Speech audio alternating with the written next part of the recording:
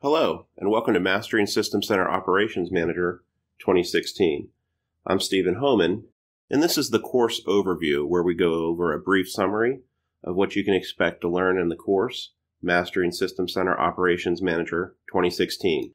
But first, a little information about me. I'm a Microsoft-based technologist with over 28 years experience working with a variety of clients. Anywhere from small operations with one or two people. I think my smallest client was one person. And then my largest environments that I've worked in had well over 45,000 users distributed in 2 countries and over 200 sites. I'm passionate about System Center as an overall solution, all aspects of it, as well as other Microsoft solutions out there, and feel very strongly that when you use the tools that are available to you through Microsoft solutions and let them work together the way they're designed, you get the best value from your Microsoft agreement or your Microsoft partnership. I'm also a consultant and consult on a variety of engagements, whether it's Operations Manager, System Center based, Active Directory, or many other Microsoft technologies, and have done numerous public speakings about technology, process improvement, and delivering better value to your end users. You can look for more information about my solutions, ideas, and things of that nature at my website, www.fortisol.com. When I'm not working on technology, on a personal level, I enjoy sailing, including yacht racing, cooking, target shooting, and engaging in philanthropy, where I give back to my community as much as possible. So let's go over the roadmap of this course. And the goal of this course wasn't to give you a technical deep dive into all the aspects of Advanced Operations Manager usage. There's TechNet for that. There's a variety of websites for that. What this course was designed to do was to give you the tools to implement Operations Manager in a more advanced way. So I start with a foundation, look at the implementation, and then tie it all together in the end. And that's really the 3 main overviews. And then we'll go over the details of what's in those overviews here in the next few slides. So let's take a look at the foundation, for example. In the foundation and best practices, I start with section 1. And section 1 is about management packs. And management packs seem to be somewhat of a cloudy subject for lots of ops manager admins, where they don't know when to create new ones or how they affect other things. So we talk about management packs in section 1. We move into section 2, which is about notification tuning, really turning down the noise, because chief complaint that I hear amongst Operations Manager users or people that have attempted it and abandoned it is that it's too noisy. It generates too much information.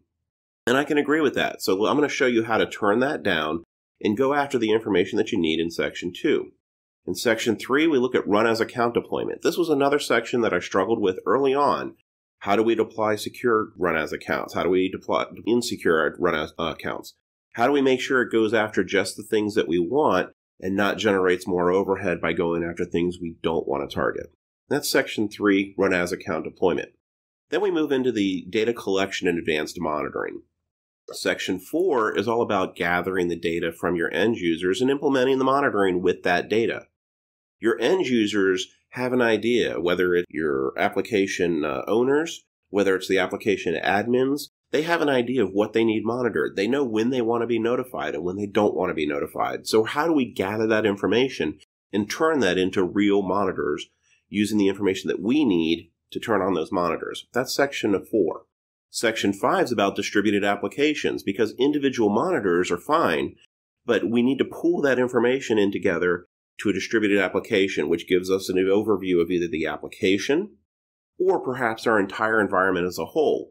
And when we can see things like the database, the application, the middleware, the web services, as well as the network all in one place, then we can get to faster resolution by seeing where our problem lies. And that's section 5 on distributed applications, which was a tough subject for me initially, so I really wanted to cover this one. Section 6 is all about dashboards, in-console dashboards in particular. So now that we've gathered the information in 4, we've built our distributed applications in 5, how do we present that information to those end users so they have the assurance that their systems are A, being monitored, and B, running as expected? So we move into the last area where we bring it all together. We look at section 7, Operations Management Suite, which is in Azure, and takes the information that we gather from our systems and really starts to look into ways to make it run better and also present it in a really neat way. We also move into section 8 where we talk about console delegation. So if we have end users or target audience folks who we want to allow to run tasks and start to resolve their own stuff, we can delegate that console access and only give them access to the information they need and the tasks that we want them to have. And then that's section 8. Finally with section 9, we're in PowerShell. And PowerShell with SCOM is a great way to where you move from reactive, even in Operations Manager, oh, I have an alert, let me go look at it, to proactive, where we can say, when this alert comes in, do these functions, or gather this information from Service Manager and present it in Operations Manager. So we take these 3 overview sections, and what we try to build is real-world practical knowledge. So what are some of the requirements or prerequisites? Well, obviously, you're going to need an Operations Manager 2016 environment. And I would hope that you might have a sandbox environment or a 180-day trial for the class. But you do need an Operations Manager environment. And you need some foundational knowledge of Operations Manager. This is not a course where if you've never touched it before but you're interested, you'd like to come in and run. You really want to take the basic course or have at least some time with Operations Manager and a fundamental knowledge. I need you to have a thinking mindset in this. And what I mean by that is, again, this is not a technical deep dive into how to click next, next, next. Like I said, TechNet has plenty of information on how to do next, next, next. What I want is I want you to come in, take the course, and think, how can I implement this in my environment? Where can I use this and deliver value? And then finally, an eagerness to investigate further. I'm going to plant seeds, and I want those seeds to grow into wonderful ideas that you can then implement in your environment, and I'd love to get feedback on that. So what is the course goal given that information? Again, it's to gain real-world insight into how to deploy Operations Manager. This isn't about the technical overview. This is how do we do it in real world where it's been done in other environments. I want to provide a foundation for thinking about the needs in your environment. And again, that's about planting that seed. Have practical working knowledge of advanced Operations Manager concepts. I have worked with plenty of people who are very book smart and have very good technical knowledge.